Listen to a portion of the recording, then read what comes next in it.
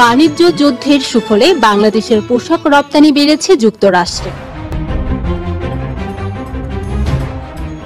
যুক্তরাষ্ট্রের বাজারে বাংলাদেশের তৈরি পোশাক রপ্তানি ইতিবাচক ধারাতেই আছে। চলতি বছরের প্রথম 7 মাসে জানুয়ারি থেকে জুলাই দেশটিতে রপ্তানি বেড়েছে 11.53%। এই সময়ে রপ্তানি হয়েছে 356 কোটি 79 লাখ ডলারের তৈরি পোশাক। যুক্তরাষ্ট্র চীন বাণিজ্য যুদ্ধের কারণে 1 বছর ধরে মার্কিন ক্রেতাদের ক্রয়াদেশ বেশি আসছে বাংলাদেশে। গত বছর 540 কোটি ডলারের পোশাক রপ্তানির বিপরীতে প্রবৃদ্ধি ছিল 6.65%। চলতি বছরের 7 মাস শেষে সেটি বেড়ে 11.5% দাঁড়িয়েছে। ফলে যুক্তরাষ্ট্রের শীর্ষ 5 পোশাক রপ্তানিকারক দেশের মধ্যে দ্বিতীয় সর্বোচ্চ প্রবৃদ্ধি বাংলাদেশের। শীর্ষে আছে ভিয়েতনাম, তাদের প্রবৃদ্ধি 13%-এর মতো।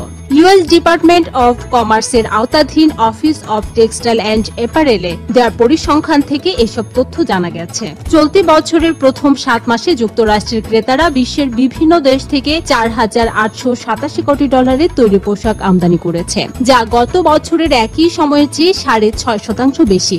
বাণিজ্য যুদ্ধ চললেও চলতি বছরের প্রথম 7 মাসে চীনের পোশাক রপ্তানি 2.33% বেড়েছে। দেশটি রপ্তানি করেছে 1,446 কোটি ডলারের পোশাক। তাদের বাজার হিস্সা 32.26%। চীনের পর দ্বিতীয় সর্বোচ্চ 780 কোটি ডলারের পোশাক রপ্তানি করেছে ভিয়েতনাম। তাদের বাজার হিস্সা বর্তমানে 15.28%। যুক্তরাষ্ট্রের তৃতীয় সর্বোচ্চ পোশাক রপ্তানিকারক বাংলাদেশ।